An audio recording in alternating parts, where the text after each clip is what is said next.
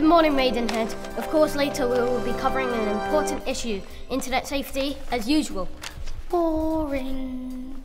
But for now, breaking news for you! Yes! The technology industries are launching an intelligent hand scanner to help children stay safe online.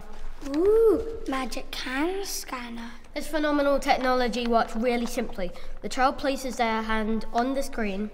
The sensors then activate the scan, which recognises the age and makes the content of the internet age appropriate. Hey, I'm not 3 years old. Wait, there's more to come.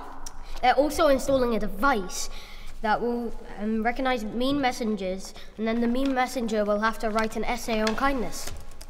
This is Good Morning Maidenhead. We'll be back tomorrow. Stay safe!